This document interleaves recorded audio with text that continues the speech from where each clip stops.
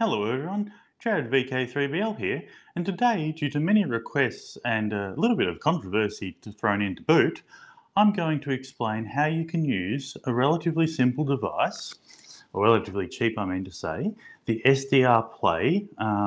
It's a SDR receiver that you connect to your computer via USB.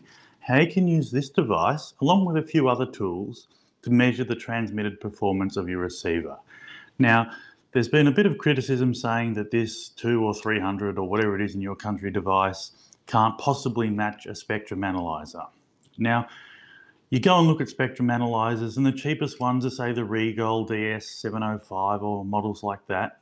And believe it or not, they're not actually any better than this. The reason they cost $1,000 and this cost $300 is this little box doesn't include the computer. So, without much further ado, I'll go over what you need.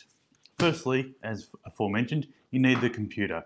This does all the processing. This is the heart and brains and soul of your receiver.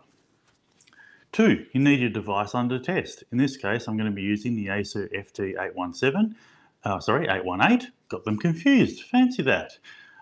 Because it only puts out about 5 watts, and it means I don't have to have a huge dummy load or a huge power supply sitting here on the table. The second thing you need is a signal source or a sound card that you can connect to your radio that you can play 2 tones through. Now, I use a program called Audacity to generate my 2 tones, and it does a great job, but you need some way of getting it into the radio. Now, radios like the 7300, the 7200, both ICOMs, 7610, they'll have a built-in sound card, as do the Yaesu FT-818ND. I'm sure the new 101D will, all those sort of things. So your high-end radios typically have the source built in, but for a radio like this, you need a sound source. And in this case, I haven't mucked around with trying to wire in the microphone pins or whatnot, as you can get a bit of a ground loop going between your sound card and your radio if you're not careful. So I had the Yaesu SCU17 on hand, and that's what I'll be using to pipe the 2 tones into the AF section of my radio. The third thing you need is, of course, the SDR Play. Now, any SDR Play is good enough.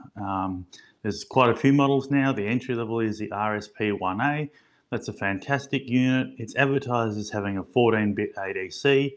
The truth is they all have a 14-bit ADC. It's just a matter of making sure your sample rate isn't too large. If you go up to the 10 megasamples a second sample rate, your ADC won't actually sample at 14 bits. It'll sample at a lower rate. So for doing this sort of work, you want to use the lowest sample rate, which is about 2 megasamples a second.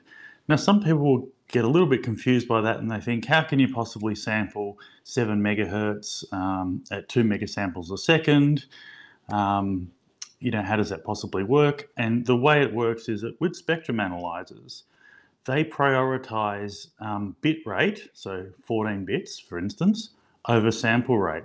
And they actually sample or sweep many times to get their to build up their graph. They don't do it all in one shot. And that's different to an oscilloscope, where the Nyquist theorem is absolutely at play. And if, for instance, you want to sample a 7 megahertz radio, you need to have an oscilloscope capable of 14 megahertz sampling. So that's the difference. Oscilloscopes, they prioritize sample speed or sample rate over bit rate, whereas spectrum analyzers prioritize sample depth or sample bit rate over the actual sampling rate. So oscilloscope might do 100 megahertz at 8 bits, whereas a spectrum analyzer might only do 2 megahertz, but at 14 bits. That's the difference between those two bits of test equipment. The oscilloscope is working in the time domain. The spectrum analyzer is working in the frequency domain. So they're trying to achieve different things, and it can get a bit confusing. People say, as I said, people say 2 megahertz or 2 megacycles, they call it, sample rate. That can't possibly be good enough. Truth of the matter is, that's fine, because they don't oversample, it's the wrong word, but they sample many times to build up the picture of the frequency domain. let me count now, 1, 2, 3, 4. The fifth thing you need is something to get an attenuated version of the output of your radio. In this case, I'm using a clean RF, variable RF sampler, model RF S2K. It's a reasonably decent unit. It's not, I wouldn't say it's the best on the market, and this is something you can homebrew.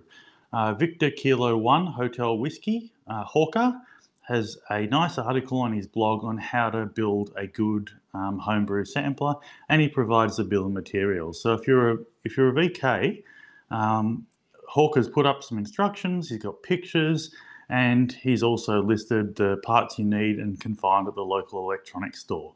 So that would be a good way of going. These things are from the States. Our dollar's rubbish at the moment. They cost a lot of import. So build your own one. I'm lazy, I haven't, but you should. 1, 2, 3, 4, 5. Really bad at maths.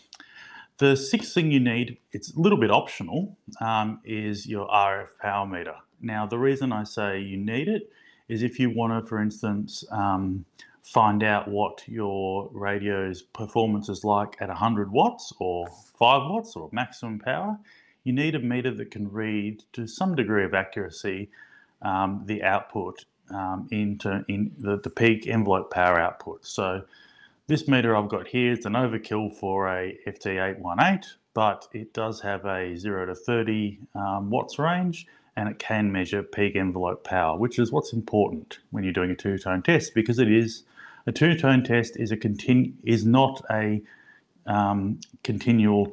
It's not a single tone, so you don't have your single sine wave of constant amplitude. You have one that goes, and I hope my silly noises add a bit of fun to the video. The last thing you definitely need is a dummy load, and a suitably sized dummy load, I might add. This is a little Diamond DL50A. It's rated at 15 watts average power. That's 3 times what this little 818 can put out, so that will be suitably sized. So anyway, in part 2 of this video, I'll run through doing the test. I've just explained what's needed. If you're not interested in learning a bit more about this, don't watch part 2 of the video, as it will be quite long. If you're just interested in doing it yourself and acquiring the equipment, I've explained everything you need to know. But I do hope you watch part 2 of the video, and I'll love seeing you there. I'll be sitting on the other side of the table. You won't see my face, but you will see all of the test equipment in action. So 73 from Jarrad VK3BL, and rate my radio. Catch you soon.